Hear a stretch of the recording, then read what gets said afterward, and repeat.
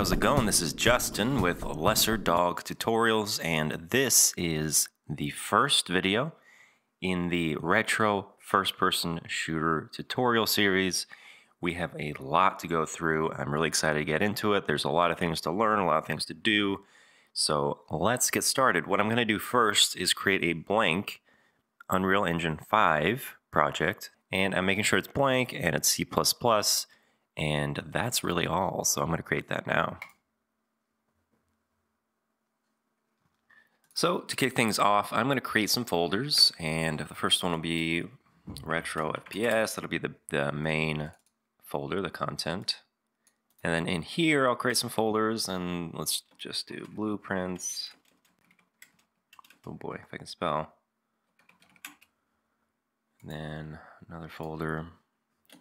Materials, and another one, levels, and another one, textures, and in textures I'll create another folder in here called weapons, and then another one called levels.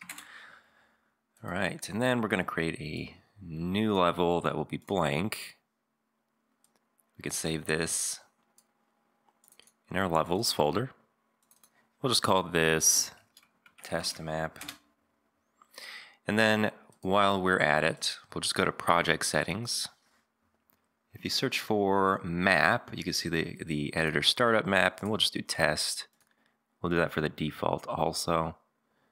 So in the description of the video, you'll see a link to some level textures that we'll be using. So I'm just going to import all of the walls into my textures folder here, and then I'll just import that. And now I have all of the wall assets that we can use, and then I'm just going to do sprite actions and apply Paper 2D settings so that they're crisp and clear. Now I'm going to just select kind of a material I don't plan on using, so probably 133. And I'm going to right click it and create a material. And I'm going to call this M_FPS material. And I'll just move this over to the materials folder. And this is going to be kind of the base material that I'm going to base everything else off of. So what I'll do first is I'll hold 1 and add a parameter of a float parameter, and I'll keep it at 0, and I'll just move that into the specular section because I don't want it to be reflective at all. And then for the UVs, what I want to bring in is texture coordinate, and then I'm going to multiply this by 0.5, so it should make it a little larger. Yeah. And then lastly, I want to make the texture a parameter, so I'll right click and convert to parameter, and I'll just call it texture. And that's really all we need to do, because we want to be able to make instances of this and replace this texture parameter with whatever texture we want. So if I were to create a material instance from this, I can name this M_floor, and then open that up and override the texture up on the right side here. And I think the first one, tile 000, is a good floor, so I'll just use that. And then I could actually make another one that I'll call M_wall. And then override that texture. Then I'll use something that looks good for a wall, and I think I'll choose tile 065. And then if I go to the geometry section, I can drag in a box and try to bring it up to sit on top of the world here. And I'll zero out its location, and then I'll apply a wall to it. And you can't see anything, and that's because we don't really have any lights, so I'm just applying this texture to each side. And let's add some lights so we can see a little better. So I'll drag in a directional light, And right now it's only lighting up the top. So let's go ahead and move that to the 0 location and change the rotation on the Y to -90. And now it's shining straight down. And so we can copy and paste that and then change the rotation on the Y to just 90. And that should be lighting it from underneath, which it is. And we can apply that material there. Not important, but easy to see that it's working. So then we will duplicate this. So do copy and paste. And then we'll remove that rotation on the Y and we'll just leave it as is, because it will be lighting up one of the sides. So then copy and paste and switch to the rotation, and we're just going to rotate it 90 degrees. I'm going to go left. I'll do it again. Copy and paste this one and rotate that one 90 degrees left, and then one more, which should now light every side. And I'm doing this because I want to create a base light level throughout the map so that the shadows aren't completely dark, but they are dimmer than areas that are lit up. So if you select all of the lights, we can go to the cast shadows check mark and turn that off so that it doesn't affect any sort of shadows or anything like that. And then we will change the intensity to something low like 2 or even 1. Now there is going to still be issues. We need to go to the project settings. We can actually change some things on the rendering tab over here. And we'll turn off bloom, we'll turn off ambient occlusion, we'll turn off auto exposure, and we'll turn off motion blur. And while we're in the settings, we can just search for anti-aliasing and change this to none. And this is just to make the game look a lot more retro. And when those things are done, we want to add a volume, a post-process volume. And with that in the world, we'll zero out its location, and then we'll search in the details for an infinite extent unbound, meaning it will affect everything in the level. It doesn't have to be encompassing the things that it affects. And then we will look for brightness. In the exposure, under the exposure area, there's min brightness and max brightness. We want to set these both to 1. And when that is done, now we have kind of a darker look, and the light doesn't change when you're like looking around at it. And we could even make, honestly, these lights a little dimmer. So I think it's the intensity. We can change it to maybe 0.5. Yeah, that looks a little better. All right, cool. So now we can actually start creating the first room that the character will be in. All right, so I think what I'll do first is grab all these lights, put them in a folder. I'll just call this default lights. I'll minimize that so it's a little easier to see. And then I think we'll start adding some geometry in here. So the first one will be this cube or box. And what we'll do is change the scale on the X and Y to 12 each. And then on Z, it'll be 0.1. And then I'm just going to move this to 0 on the X, 0 on the Y, and -10 on the Z. And now if I select the top of this geometry, you can change the UV scale to be 1 by 1 because we don't want it to be 12 by 12. We want it to be 1 for 1. And then we can drag that floor on there. And now we have kind of a floor texture. It doesn't look amazing, but it is the scale that we're looking for.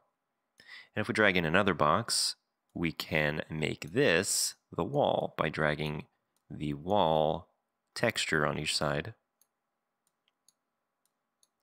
And then we can move this around. So we'll switch over to the translate.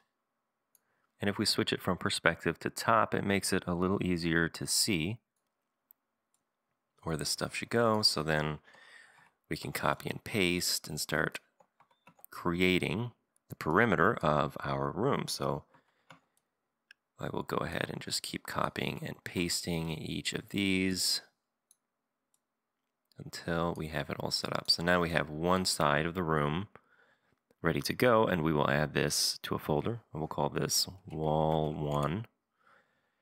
And then if you right click, you can actually duplicate the hierarchy, and it moves it offset just by 1 on each side, but we can just snap that back in.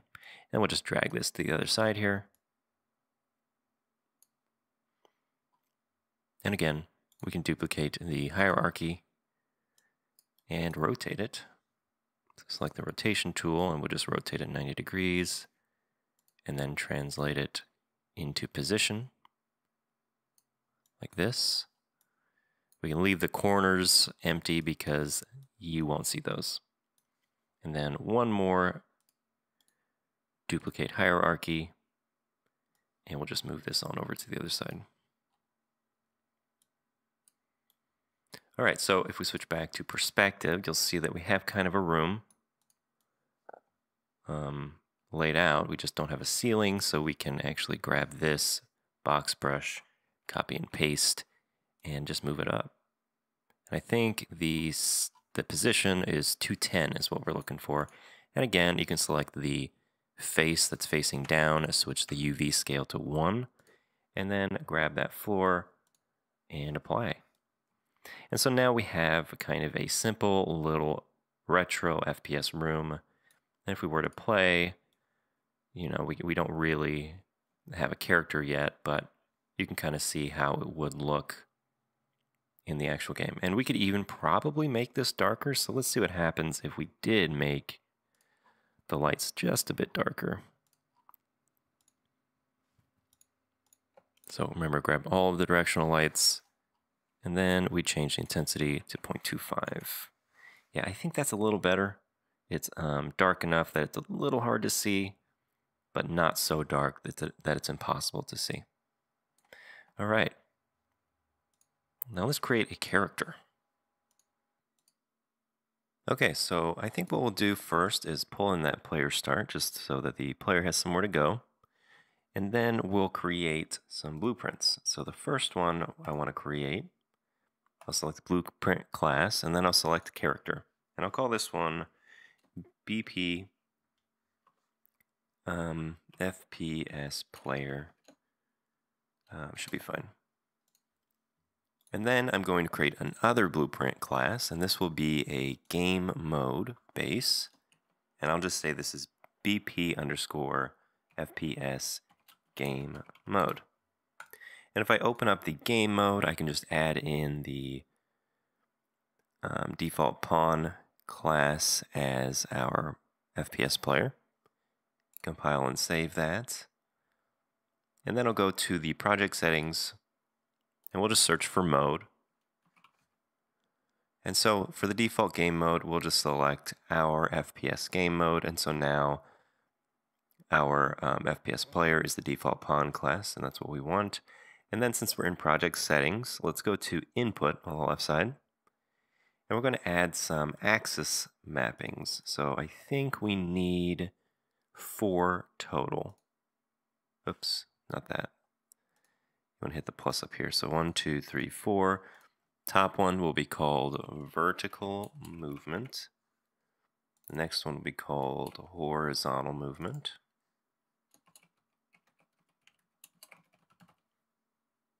And then the next one will be mouse look horizontal. And then mouse look vertical. And so for the input, we do actually want 2 on the top and 2 on the second. And then for the first one, for vertical movement, this will be forward and back. So we're looking for the W key and the S key. And then the W key is going to be +1 and the S will be -1. So it's the inverse of what W is. For horizontal movement, we want A and D. So A and D. And A is going to be -1. And then D will be positive. For mouse look, we want mouse X. So mouse look horizontal is mouse X. And then mouse look vertical is mouse Y, but we are inversing the scale to be -1. So that should be all we need for movement, and so the only other thing we need to do is to implement it on the player. So if you open the player, we can go to the event graph, and we can just remove everything here, and then we're going to right click and search for input axis. So we got our axis events that we just added, so we'll add in the horizontal and vertical movement, which is here. And really these are just going to add movement input for our pawn. And we can copy and paste this because we'll be doing this for both of these. So the axis value is going to be equal to the scale value here. And so now we just need to decide what the direction is going to be. So really all we need to do is get control rotation for the pawn, and then we can split this struct here, because all we really need to do is make a rotator using Z. And then when that's done, we can do get right vector for the top and get forward vector for this vertical movement here. And then these will be plugged directly into this.